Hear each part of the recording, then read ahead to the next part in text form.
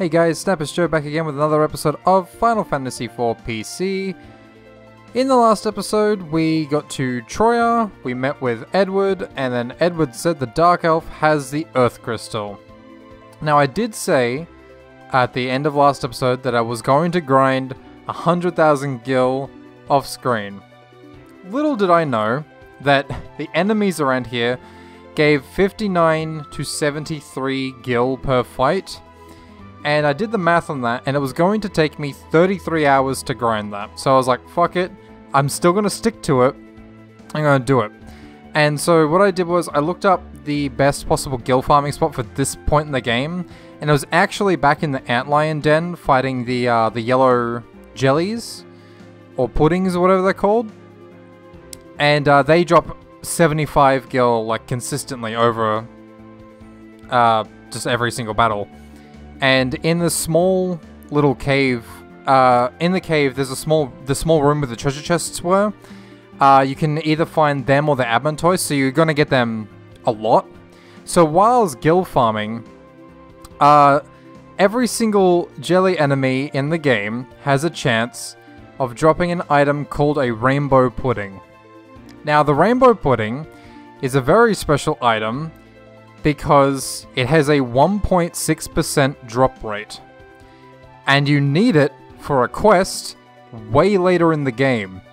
Not a main story quest, for a side quest. So not only did I get one of those, I got two of those within my first, I think, 3 hours of grinding gil. And you only need one of those, so I decided to sell one, and that gave me 100,000 gil on top of my 20,000 gil I already had from grinding. So on top of that, I also have the leftover rainbow pudding, which is insanely lucky. I have never been this lucky in this game before, and now I don't need to farm that off screen, like ever again, because I got it. I'm super happy with that. The fact that I got two is ridiculous, and that wasn't back to back, that was like two within the course of 3 hours, so maybe I'm gonna say 1.5 hours each to get both of them. I didn't even notice the first drop. I noticed the second drop when it said rainbow pudding. I was like, holy shit, I got a rainbow pudding.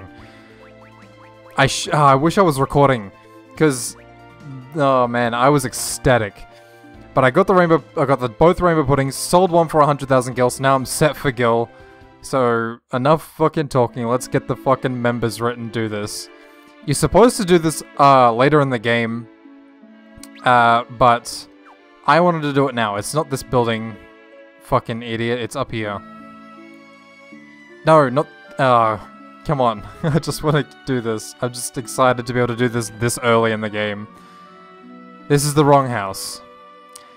Man, I'm really good at... Oh, it's the fucking house over here. God damn it. I'm so good. I was in this fucking house not too long ago. Like, 4 hours ago. Members writ is this guy. No, I gotta buy it from her, don't I? Welcome. Members writ, 100,000 gil. Worth it. I don't care, I've got 20,000 gil left, fuck it. Got the members writ. You only ever need one of these in the game. May I see your members writ? There it is. Well then, everything seems to be in order. Have a pleasant time. Yeah. Let's do this. It's fucking... Oh, should it be Cecil, though? It's gonna be weird as Teller. I'll do it as Young. Young, yeah. I'll do it as Young, not Cecil. Cecil's a faithful man. Young... Oh, but Young has a wife. Fuck it. We'll do it as Teller. Hello? Welcome! The show is just about to begin. Here we go. Oh my god. I can't believe this is a scene in the fucking game.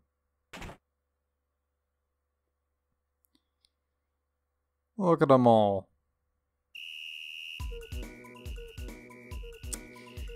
I love how you don't actually sit on any of the seats either.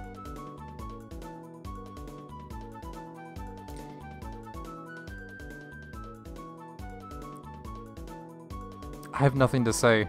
It's just Teller watching a bunch of scantily clad women dance in a weird room with 3 chairs. Oh, they're gonna put him on the chair. Oh, Teller. Your daughter's dead. And the Earth is in peril.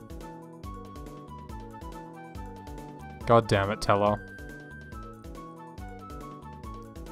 There is a specific reason we're doing this. It's not just for this scene, which is awkward and hilarious.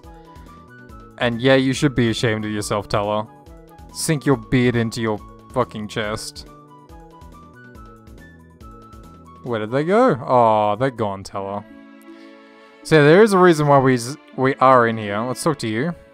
Hey, hey, hey. You like to start the morning off the same way, eh? Oh god. If you come back into the dressing room... Which way is it? This way. There is an augment here. Obtained Gil Farmer. That's right, after you've farmed 100,000 gil, you can get the Gil Farmer augment. So good. Now let's talk to you. What are you doing in here? This is the dressing room. Get out. I will. I just need to make sure there's no more treasures in here. Nope. But we got the Gil Farmer augment, and that's all that matters. Now I never have to worry about doing that fucking 100,000 gil grind again. I can't believe I got fucking 2 rainbow puddings. I remember when I played this back on the DS, it took me, I don't know how long, to get 1 rainbow pudding. 4, 5, maybe 6 hours constantly playing. Probably even longer than that. Like, even, I think it might have actually been a couple of days of trying to get it, and then just giving up. What am I doing? Right. Oh, before I forget, inventory. There is something I forgot to do, which was key items, bluff. We're giving bluff to Teller. So, remember I said we're giving certain augments to characters so we can get other augments later. Oh, and I was also wrong in the last episode. You do get Bard Song automatically from Edward later. You just don't get Hide and Salve. So that's fine. And Gil Farmer we're giving to Sid. It'll be worth it. I swear to God it'll be worth it. Now, oh no, we want to go to abilities. We'll just have Sid put that on. Just so we can get more gil back after battles. That way I don't have to grind anymore off screen. Also, because I did grind for a while, everyone's level went up by 10, I think. We're all in our mid-30s now, which is pretty good. Everyone's really strong. I can one-hit most of the enemies around here now, except for, you know, Teller's regular attacks. Oh, never healed between. I should probably go to the inn. I have, like, no MP. Also, Cecil has way more MP than Teller now. I don't think I'll pick up any more equipment. I'll go to the inn. We'll rest up.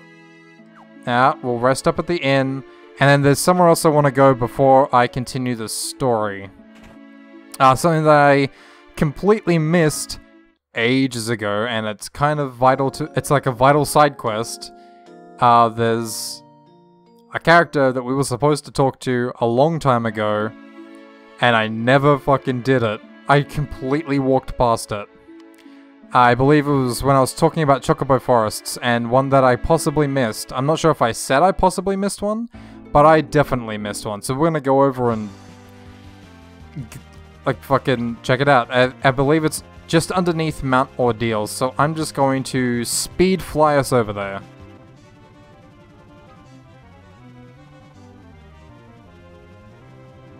Alright, we're here. Touchdown. Chocobo forests are always depicted by the... Oh my god, are you serious? Fuck these guys. Oh, I've got it on auto battle because I was grinding. Screw it. We do a fuck ton of damage now, I don't care. Look at this shit. Fantastic. Over 1,000 damage on each one of those. Oh, let's see if... I didn't get a red drop from that. Would have been cool if I got a red drop. Wait, they just gave me 113 gil. The fucking guide lied to me. They give you way more gil. That's bullshit. Anyway, we're at the Chocobo Forest. And we completely missed out on continuing this quest. Oh, greetings and salutations, Cecil. What in the world brings you this far? What in the world brings you this far out of the way? What about me, you ask? Well, as you know, I've been traveling about, recording all manner of events, but after a while, I came to realize I enjoyed camping more than filming. It seemed wildly inappropriate to continue journeying as recording way once I discovered the joy of sleeping beneath the stars. Instead, I've made it my goal to travel around the world, camping at all sorts of famous places. Recording Way became Camping Way, the outdoorsman. Oh, but you needn't worry. My friend who lives here in Chocobo Forest has promised to take up the mantle and continue recording the events of our time. Actually, I was wondering if you might do me a favor. I haven't had time to return to town lately with all this camping, and I'm afraid I've run out of tents. If you have enough to spare, might you be kind enough to help me out? I'd be willing to pay top gill. What do you say? Yeah, sure. Let's sell him a tent. Oh, thank you so much. I didn't think you would be kind enough to give me all of them. Oh my god, I forgot. Well then, I must return to my travels until we meet again. Well, it looks like I'll be buying goddamn tents. Now, I can't remember. Oh, he is here, so let's activate him. The stench of Chocobo pervades the air. Where is it? Where's the Gasol greens? I know I have them. Where are they? There they are. We've got my favorite Chocobo. We got Fat Chocobo. Yay! Hello there, is there something I can help you with? And here you can look at the bestiary, the event theater, and I can't remember what the third option is, but I'm sure we will unlock it later. But yeah, so now you can view the entire bestiary and all the cutscenes with Fat Chocobo, provided you have Gasol greens. In the DS version though, there was a bonus thing you could do with Fat Chocobo that doesn't apply to the PC version because it's DS exclusive. Because the DS version had multiplayer. And you would battle with a certain summon you got for Rydia that just traveled with you as a companion. It's a really weird bonus minigame thing, but they never added it to the PC version. Not sure why, I feel like it could have worked. Anyway, let's speed back to Troya.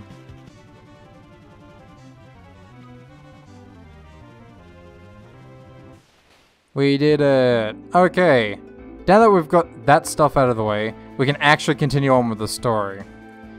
And the funny thing is, we actually need to go to another Chocobo Forest, which is fantastic. I'm just gonna put it on auto battle. They know what to do. These enemies are kind of nothing. The hedgehog dudes are really annoying because they can sometimes inflict stone. And the trees can cast stop, so that's pretty annoying. But other than that, there's nothing too bad here. Oh, we got 90 gil for that? Oh, I know why I'm getting more gil. I've got fucking gil farmer on. No shit, Sherlock. I just did that. Oh, I confused the shit out of myself for no reason. Anyway, we need to grab a black chocobo. Caught you, black chocobo. Because black chocobo can fly, but not very high. And where we need to fly is to a forest area, which is just over here. And you can't land the ship here. And the cave, there it is. Now I think black chocobo waits for you outside, which is fantastic. And then we go in here. Ooh. The magnetic field in this cave is unbelievable. Better remove all our metal armor or weapons if we want to be able to move in here. My claws don't seem to be affected. And we have my magic as well, there's nothing to fear. I totally forgot about that. So what's he got that's, oh, the silver armlet. Okay. So we have to remove you. I have to remove the Mythgraven blade and the lustrous shield and the ruby ring. Oh man, this isn't good. He's fine. Oh, actually, is he? No, he's not. Need to get rid of his fucking iron armlet. I totally forgot about this. I believe the magnetic field does lift later, so We should be fine later, but for now, Sid and Young are going to be our damage dealers. I totally forgot about that. So yeah, equipment. Cecil has nothing on, right? No, he's got the feather cap and guy gear. Okay, he should be okay. He just can't attack. That looked like a secret, but it's literally just an abyss. I don't remember too much about this dungeon, at all, really. I don't remember what items are here. I don't remember secrets. I remember nothing but the boss fight. Oh, good. Should I keep this on auto battle? Probably not. But who knows, maybe it'll be fine. Oh, Cecil does 1 damage. Are you weak to fire, Ogre? Let's find out. You are... You're not weak to it, but Teller's just ridiculously strong now, so...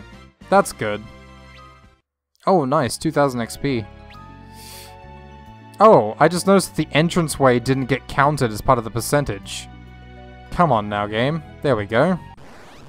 That's ridiculous that that happens. Oh, I just chose to attack with Cecil again. Oh, man. I forget what Blaster does. Oh, it paralyzes you as if you had metal on. Oh, no. Oh, and he got fucking turned to stone. That's why I hate... Don't you do it to him too, or I'll be fucking pissed. You need to use Esuna right now. Because stone, it's the same as death, so after a battle, the people afflicted with stone don't gain any experience.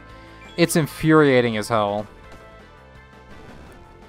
Yeah, we should be good with that. I wonder if the Ancient Sword is counted with the metal restrictions. Ancient Sword? Does that... Yeah, it does. Shit. Ah, that sucks. Remove. Okay, Cecil's going in barehanded, where he does no damage, which is just fan-fucking-tastic. I'm gonna keep the map up a lot of the time. I don't know why I keep putting it down again. I just really need to know where I'm going. Young leveled up, but Teller needs healing. We got high potions though. We got a lot of high potions thanks to grinding. Everyone else is fine on health. Bring up this again. Oh my god, seriously? It's gonna be like, oh, this is perfect, actually. Let's see how this goes. Cecil, do nothing. Cure everyone, because everyone's gonna need healing. You attack, you attack. You use... Just use fire on everyone. Cecil's cure is actually not too bad. He cures a hefty amount. Also, if you notice, I don't know if you probably did notice in the fucking last couple of battles, but Cecil's health is ridiculous now. He's got more than Young. In fact, everyone's health except for Teller's is now well over 1,000, which is fantastic.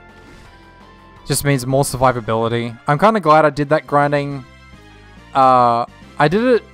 I feel like the game made it so I did enough to the point where I didn't become super OP because of the rainbow puddings. If I didn't get the rainbow puddings, like I said, it would have taken me 33 goddamn hours to grind out 100,000 gil. And I just don't have that kind of time to just to waste on grinding. I got nothing for that. That's not too bad. Now what have we got? Oh my god, more encounters. And it's the same enemies! I'm glad Young does a ton of damage. I should use Kick with him more often, actually. Just to wipe out every enemy, because he does so much damage with Kick, and I keep forgetting that he even has it. Oh, what's around this way? Anything special? Probably not. More enemies, though. Actually, I want to see how much Kick does. Where's Kick? Kick. I want to see if he can just straight up annihilate everyone. Alright, it takes a while to cast. Annihilate them, please. Yeah, I should do Kick more often. That does too much damage. That's great.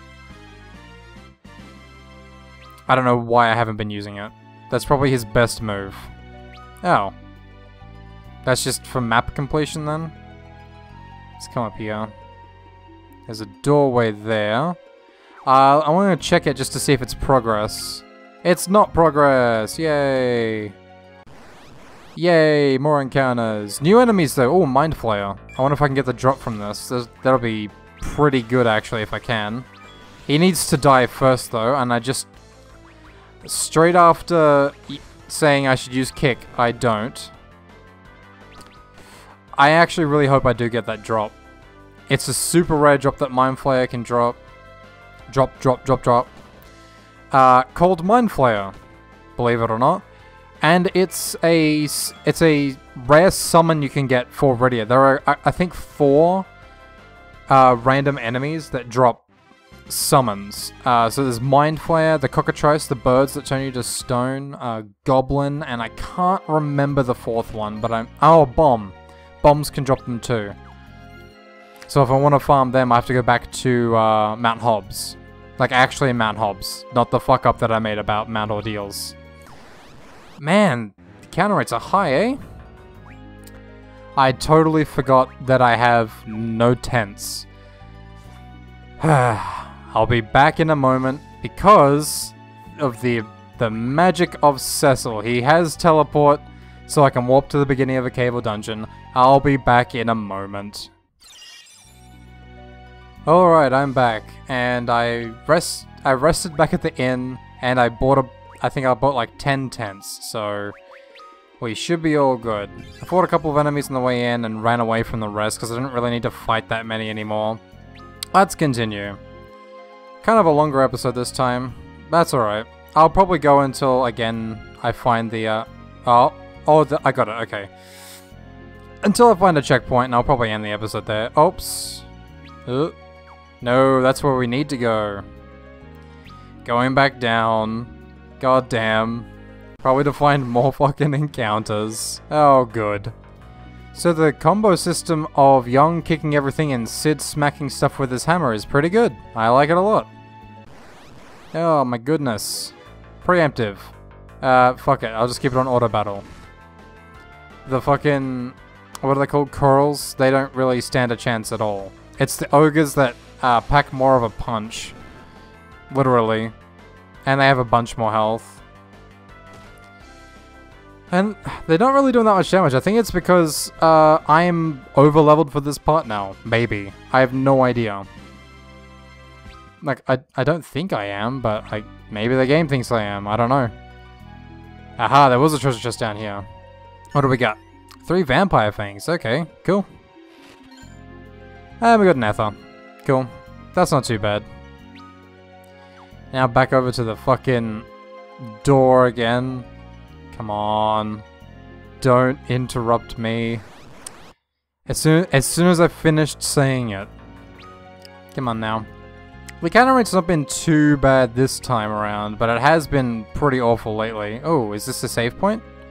It is a save point! Would you look at that? Nice, and there's no hidden treasure chests, because the map doesn't lie. Alrighty guys, I think that'll do for this episode. It's been kind of a long one this time. Thank you all so much for watching, and I'll see you guys in the next episode. Goodbye!